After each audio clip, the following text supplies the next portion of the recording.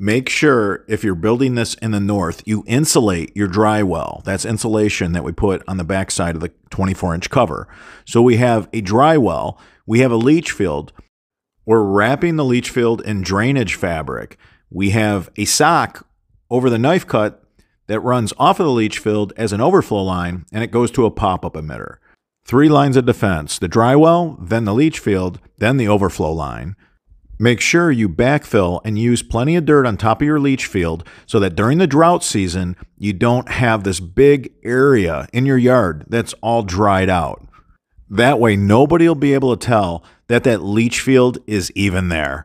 All you're going to see is the 24-inch round cover to the dry well, and that's it. And then you have to make sure you always cut the grass out around your pop-up emitter so that it always works. Dry yard, no mess.